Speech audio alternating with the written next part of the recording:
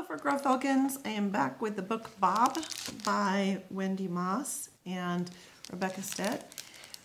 And today's chapter is chapter 4, and it is told from Bob's point of view.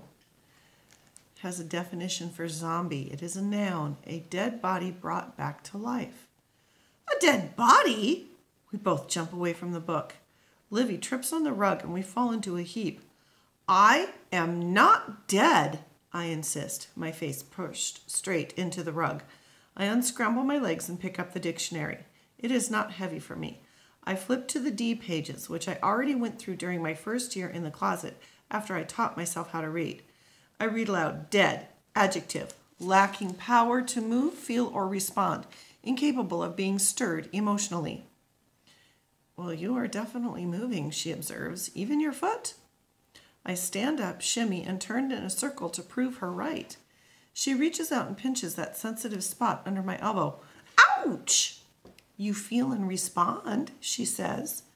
I rub my arm. I am very sensitive, I say, raising my chin. I have always been like that. Always, she asks, because I thought you didn't know anything about yourself. I shake my head. I know I feel sad when Gran worries into the phone about missing the rain. I know I like salty snacks and avocados on toast and warm tea because you gave me that for breakfast last time. Only you called it brekkie, which is what Gran calls it. And we both agreed we liked the sound of it. I also like pirates and the color orange, and I know my name. But that does not tell me where I came from or what I am. Can you please tell me your name? She begs. Is it Bertram? I shake my head. Do I look like a Bertram? Not really, she admits. Throckmorton. Lachlan? I shake my head. Lachlan? She shrugs. I remember that's a common name for boys here in Australia. That you remember? Can't you just tell me? First, you have to promise not to laugh.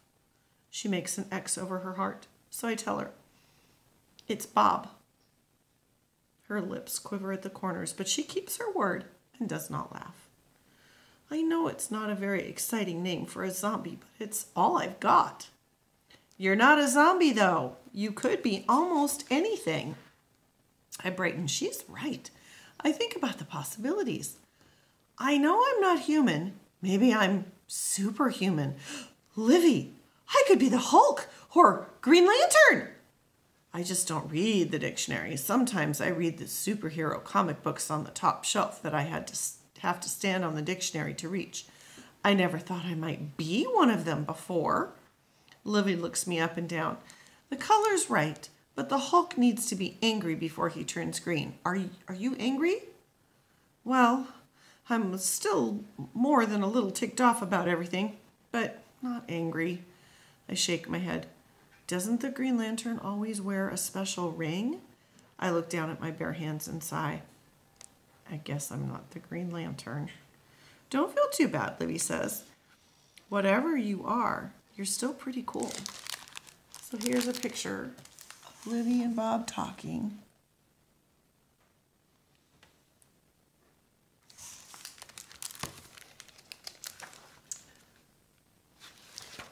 I haven't gotten a compliment in a long time. 5 years to be exact. It feels nice. I want to tell her there are plenty of other superheroes I could be, even though they're not green, but she is tapping the cover of the dictionary now. I wonder if there's a book where we can look up what you are instead of what you're not. We both glance over at the bookshelf. Livy moves her hand along the edges of the books like she's looking for one in particular, but then shakes her head. If there is, we don't have it. But we'll figure it out. A look crosses her face, a familiar look. She is concentrating. I like that look. All right, she says, facing me. First things first. I need you to tell me everything that happened when I was here the last time. I open my mouth, but she holds up her hand. Not right now. My mother's going to come up any minute to check on me. Can you hide again? If she sees you, she'll totally freak out. Maybe I'm like the invisible girl from the Fantastic Four, I say, stalling. I really don't want to go back in that closet. Maybe I can turn invisible even though I'm not a girl. Can you? She asks, tapping her foot. I squeeze my eyes shut and practice being not seen. I open one eye. Well, can you see me? Yes, Bob. I can see you. She said my name. Bob.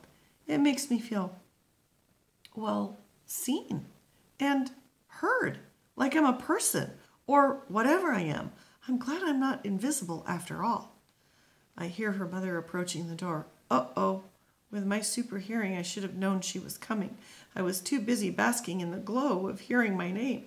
The great and powerful Bob, the Bobster, his Bobness. Luckily, her mom stops for a second outside the door to knock. She is a very polite mom. Not that I know many moms, or any moms. I take the opportunity to fling myself back into the closet. What choice do I have? Livy sticks out her foot and pushes the closet door closed just as the bedroom door opens. My heart is beating really fast. Hey, that's more proof that I'm not dead. Dead things don't have heartbeats. Are you up for a walk, Olivia? Her mother asks. Let's go get some fresh air. Livy hesitates, but then extra loud says, Okay, let's go for a walk. She doesn't have to talk loud for my benefit. I have excellent hearing when I pay attention. I've learned most of what I know about the outside world from listening to Grand Nicholas's television through the closet wall. Like now, I hear their feet moving across the carpet toward the door. Then one set stops.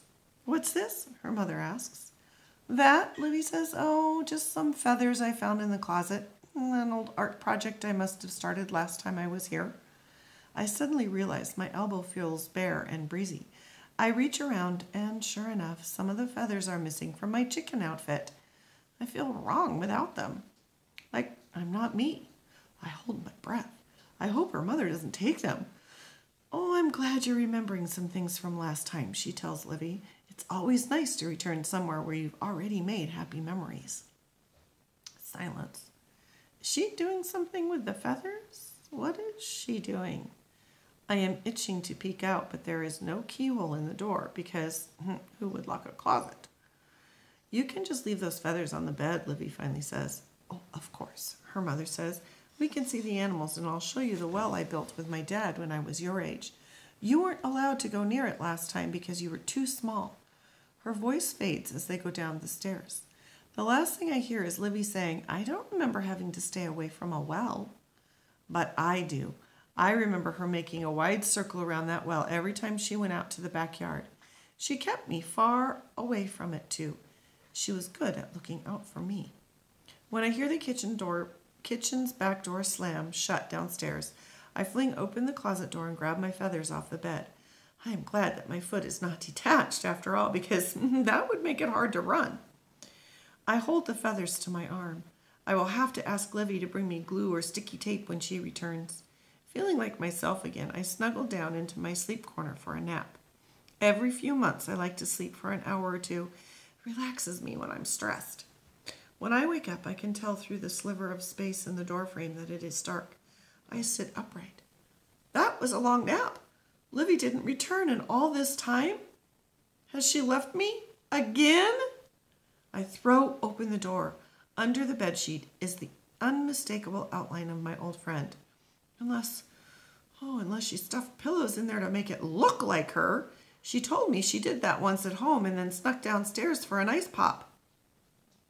I'd like to try an ice pop someday. I poke one small green finger at the lump in her bed. Snore. Pillows don't snore, so that's a good sign. I turn back to the closet and nearly trip over the tray of baked beans, a bag of potato chips, and an orange fizzy drink that is sitting right there.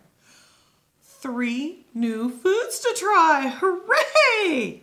The note taped to the side of the bag of chips says, Dear Bob, also known as the Not Zombie, I didn't want to wake you, plus I'm all jet-lagged and need to sleep. Strange word, jet-lagged, not sleep, which isn't that strange a word at all. Anyway, I'm sorry again for the wait and for the forgetting. We will figure out what you are, I promised. Your friend, Olivia, also known as Livy. I beam. I knew old Livy was still in there somewhere, even though new Livy might have forgotten her. I carefully peel the note off the chips and use the tape to stick the feathers back on. Then I settle down to my feast, wishing Livy was awake to share it with me. Humans are strange, sleeping half their lives away like that. Not in my life has it been so exciting these past... Not that my life has been so exciting these past 5 years. The beans are excellent. All right, that's the end of chapter 4. And we will continue later with chapter 5.